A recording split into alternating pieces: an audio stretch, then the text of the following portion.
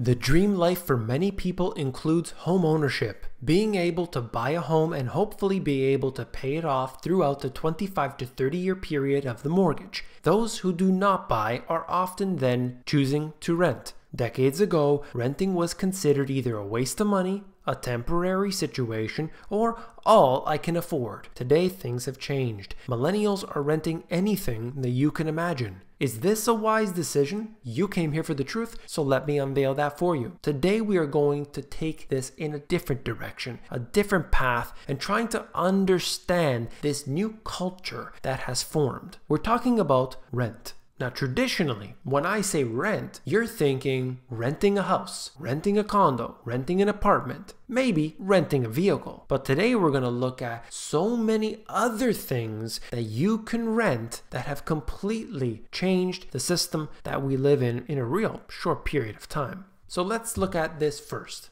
When we're talking about rents, oftentimes most people think of their home. Should I rent? Should I buy? You look at the pros, you look at the cons, and I could personally give pluses and minuses to each of this. I'll probably discuss some of this through the video, but I think it's really important to understand how things have changed and what people are doing today as a result. Individuals today have found themselves in a bind. Assets have appreciated to a level that has pushed many people out of the ability to buy them. One example is real estate. Even the rents in many places have become too expensive to get into a traditional home, traditional condo, and even apartments. So a new idea has sprung up. This is one example. It is co-living, essentially dormitory style living for people in big cities usually, where they rent a room in these spaces and they share certain facilities. This might be great for many and terrible for others, but the fact that it exists tells us that people are really in need of these services. There are many of these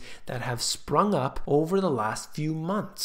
To reiterate the situation, we have experienced extremely high asset appreciation, and that has resulted in individuals being unable to afford their homes, their cars, and so on. So they turn to rent. This is a problem for some people, other people love it. So it depends on your particular situation, and I don't judge either way. But I want to present you with the information today, and you can see for yourself, is this a good idea or is this a bad idea? It depends on you. Now we can take it one step further. You can look at vehicles. You can go to any traditional car rental place. You can rent the vehicle for the weekend. Maybe you're on vacation for the week. You arrive at the destination, you get your vehicle, and you bring it back at the end of the week, and you're done with it. But now today, there are many services which allow you to rent a vehicle for a day, for an hour. This happens to be car to go. So essentially, we have been jam-packed into these dense populated cities, and oftentimes, many people don't own a vehicle. But there are certain instances when it would be really nice to have that vehicle. Maybe you need to go shopping. Maybe you need to go to a further destination where public transit won't take you. So these type of services fill in the gaps. Car2Go happens to be just one of those, but I have seen many.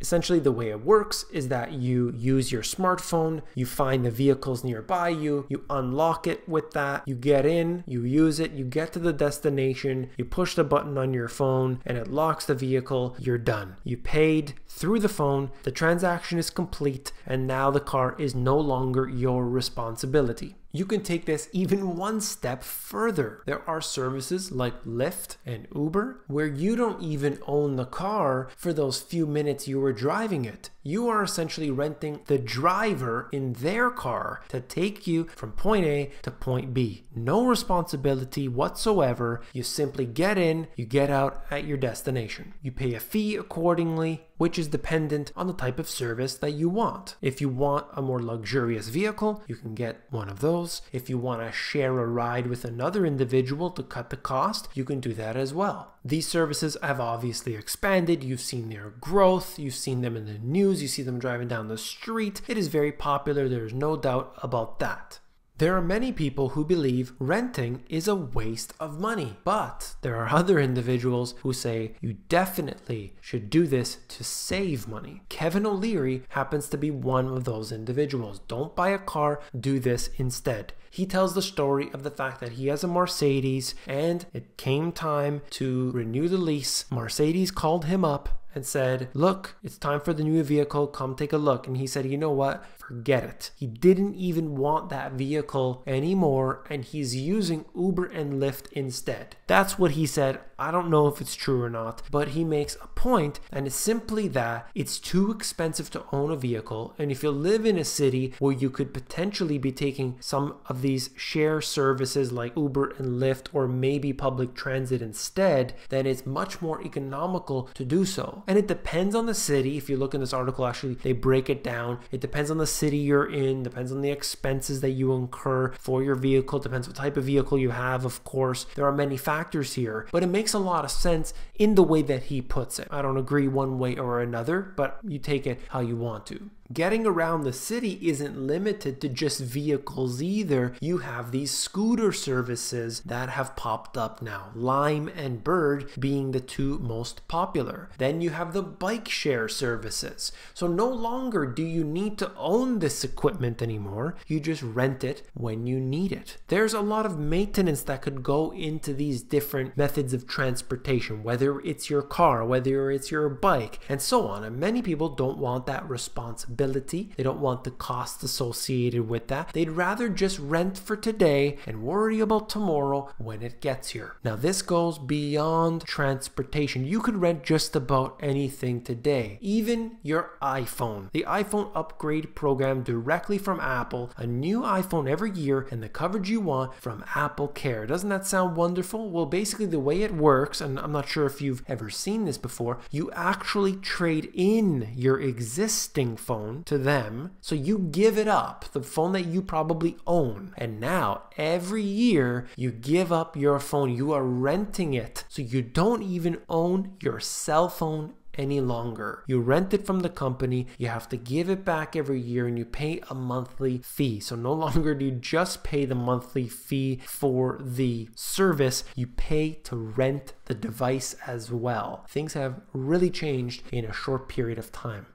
You remember those days when you used to buy the VHS? What about the DVDs? And more recently, people have these Blu-ray players. Well, you don't need that anymore. All you need is Netflix and the online streaming services. So you don't own anything physical any longer. Today, you just stream everything. You pay a monthly fee and you can stream that information to you. As long as you have a network connection, you'll be able to get that. But we don't have that thing that's physical anymore. You don't own it. You are using it temporarily. And that's a big difference. But for many people, they couldn't care less. It all depends on your personal situation. So we talked about transportation, we talked about cell phones, even your DVD collection, but what about furniture? Even your furniture you can rent today. This happens to be one company, Feather. I'm sure there are many others out there, and you can go into this website, you can rent what you need, get it to your doorstep,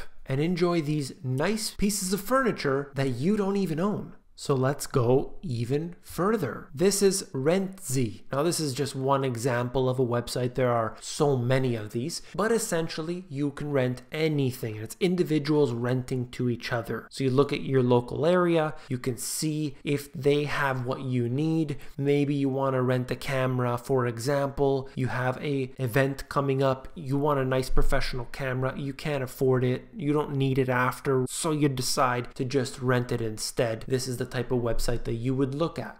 And of course, there are so many other services out there. You have all these different ones like Spotify, where you don't own the CDs anymore. You don't have the cassette. You don't have the record. You simply stream the information. So things have really, really changed. In fact, even Monopoly has changed. Monopoly for Millennials board game. When I initially saw this, I was convinced this is a joke. This can't be real, especially when you read the title of it. If I can show you here, it says, "Forget real estate, you can't afford it anyway." And I couldn't believe it. I couldn't believe that Hasbro would actually make something like this. And then I saw it on Walmart's website. You can see it for yourself. Look at some of the things that are different about this Monopoly than the one you grew up with. For example, one of the spaces is parents' basement. You have friends' couch, bike share, thrift shop, farmer's market. Things that today have become very popular with millennials, but also other groups as well. But obviously this is catering to this group of people.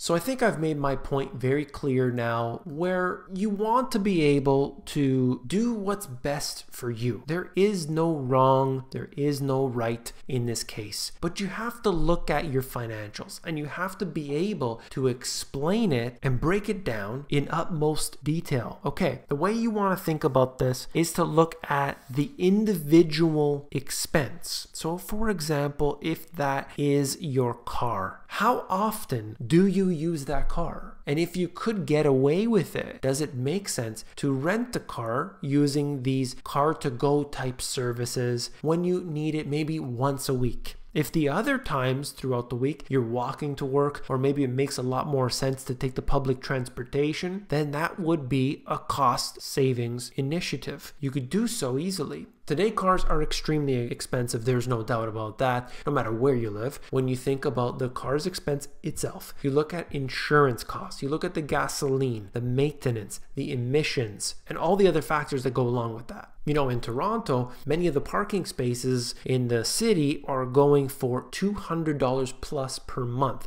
Just the parking space. That adds a significant cost to what you're looking at just to get around from point A to point B. So I could see how in this case, it makes a lot of sense to use another type of service. But again, depends on where you live, depends on your current situation, so on, many factors. So take the individual expense and break down the alternates and what that could save you, what the expenses are, and you work it out for yourself. And I know that you're going to be able to figure it out and make sense of it all. If you found this video informative, please give me a thumbs up. When you give me a thumbs up, you're supporting this channel, so I do appreciate that very much. You got to check out my books. I get into everything from the foundation of money, where it all started. I get into the history, the asset classes, how to profit from that. I talk about making money, reducing your debt, tax incentives, so much more. Check them out at the link in the description. If you want the audiobook, you can get that at themoneygps.com.